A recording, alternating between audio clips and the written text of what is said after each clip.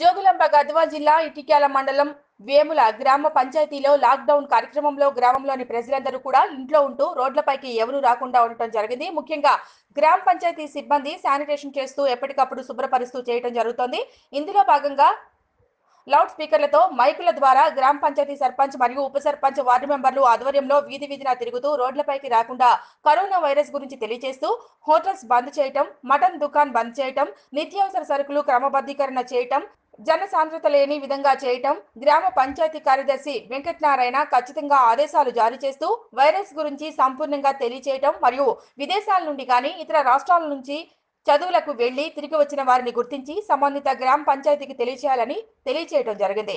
ఈ వైరస్ నివారణ ప్రభుత్వం ఆదేశించిన నియమ నిబంధనలకు ఎవరైనా అతిక్రమిస్తే శిక్ష తప్పదని, పోలీస్ కేసులు తప్ప వారిని కఠినంగా తెలియచేయడం జరిగింది. ముసలివాళ్లు, చిన్నపిల్లలు గుంపులుగా ఉండకుండా చర్యలు తీసుకోవాల్సిందిగా గ్రామ సర్పంచ్తో మరియు గ్రామంలోని సోషల్ ఆర్గనైజేషన్ వాలంటీర్స్ ద్వారా తెలియజేయటకు నిర్ణయించడం జరిగింది. ముఖ్యంగా గౌరవ సర్పంచ్ మార్తమ్మ మరియు వార్డు మెంబర్లు గోపాలమిత్ర దేవన్న, టీఆర్ఎస్ నాయకుడు సూరి, రిటైర్డ్ సోల్జర్ ఆనంద్, రాముడు, అంగన్వాడీ టీచర్స్ పాల్గొన్నారు.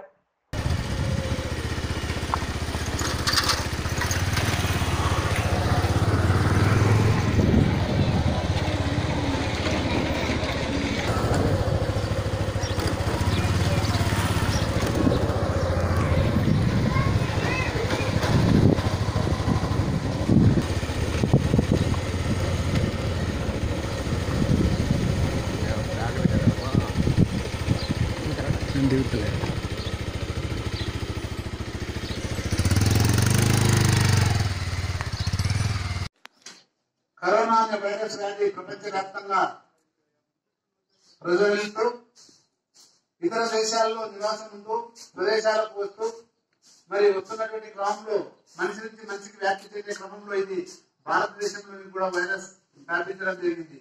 మరి దానిలో భాగంగా మన తెలంగాణ రాష్ట్రంలో కూడా కొన్ని పాజిటివ్ కేసులు వచ్చాయి. మరి ఈ పాజిటివ్ కేసులు రావడం వల్ల అంటే ఇక్కడ కరోనా వైరస్ వ్యాధి ఉన్నట్టు గుర్తించడం జరిగింది. మరి ఆ కరోనా వైరస్ వ్యాధిని భారత్లో రావాలంటే మన తెలంగాణ రాష్ట్ర ప్రభుత్వం ప్రకటించినటువంటి లాక్డౌన్ కార్యక్రమాన్ని ఈ నెల 31 వరకు మనం ఖచ్చితంగా చేయాల్సిన అవసరం ఎంతైనా ఉంది. ఈ యొక్క లాక్డౌన్ కార్యక్రమాన్ని మనం చేయని పక్షాన మనిషి నుంచి మనిషికి ఈ వ్యాధి వ్యాప్తి చెందడం, మరి దీని ద్వారా మొత్తం గ్రామంలో ఉన్నటువంటి కుటుంబాలన్నీ కూడా అస్తవ్యస్తం కావడం జరుగుతుంది. కాబట్టి ఈ కరోనా వైరస్ వ్యాధిని నివారించాలంటే అందరూ కూడా ఖచ్చితంగా ఎవరి ఇంట్లో వాళ్ళు ఉండాలి. మరి ఉంటూ ఎక్కడికి కూడా వెళ్లకుండా ఏదైనా అత్యవసరమైన ఉంటే తప్ప బయటికి రాకూడదు. బయటికి వెళ్లాల్సి వస్తే కూడా ఆ కుటుంబం నుంచి ఒక వ్యక్తి బాధ్యత తీసుకుని వెళ్లాల్సిన అవసరం ఎంతైనా ఉంది. ఎందుకంటే బయట పోలీసు వాళ్ళు లాఠీ చార్జ్ చేయడం, కర్ఫ్యూ విధించడం జరుగుతున్నది. ఎట్టి పరిస్థితుల్లో అయినా సరే ఆ వ్యక్తి బయటికి వెళ్లాలంటే తప్ప వెళ్ళకూడదు. అదేవిధంగా నిత్యావసర సరుకులు ఏదైనా అయిపోతే తప్ప వెళ్ళకూడదు. అది కూడా ప్రకటించిన టైంలోనే ఈ కరోనా వ్యాధికి సంబంధించినటువంటి వాటిని పాల్గొనడానికి కొన్ని పద్ధతులు, కొన్ని టైమింగ్స్ చెప్పడం జరిగింది. భారతదేశమే కాకుండా ప్రపంచ దేశాలను గడగడలాడిస్తూ వణికిస్తున్నటువంటి కరోనా వైరస్ ని మనం నిరోధించగలగాలి అంటే లాక్డౌన్ అనే ఒక కార్యక్రమాన్ని మనం తీసుకొచ్చాము. ఈ లాక్డౌన్ అంటే ఏమో కాదు, దీని గురించి అపోహపడాల్సిన అవసరం లేదు.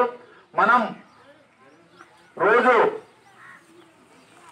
ఇంట్లో ఉండడం, అదేవిధంగా ఇంట్లో ఉండడం వల్ల ఏమవుతుందంటే బయట నుంచి వచ్చిన వ్యక్తులతో మనకు సంబంధాలు తెగిపోతాయి. అంటే ఇది వ్యక్తి నుంచి వ్యక్తికి మాత్రమే ఇది వ్యాప్తి చెందుతుంది.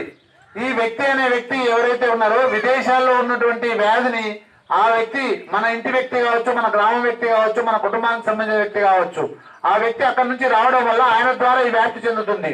అంటే ఒక కుటుంబ సభ్యుడు, మన తమ్ముడు కావచ్చు, మన అన్న కావచ్చు, మన భార్య కావచ్చు, మన కొడుకు కావచ్చు, మన ఇంటికి వస్తే మనం ఆ వ్యక్తికి వ్యాధి ఉందా లేదా అన్నది మనం గుర్తించాలి. మొట్టమొదటిగా ఒకవేళ ఉందంటే వైద్య సదుపాయం తీసుకొని ఆ మనిషిని కొన్ని రోజుల వరకు ఆ వైద్య బృందంలో ఉంచితే ఆయనకు వ్యాధి నివారించేటువంటి మెడిసిన్స్ ఇవ్వడం ద్వారా వ్యాధి నివారించవచ్చు. అదే వ్యక్తి ఏ విధమైనటువంటిది లేదని చెప్పేసి మన వాళ్ళతో సంచరిస్తే, మన వాళ్ళతో మాట్లాడుతూ కరచాలనం చేస్తూ మరి ఉన్నప్పుడు ఆ వ్యక్తి ద్వారా కుటుంబంలో ఉన్నటువంటి భార్యకు, కొడుకుకి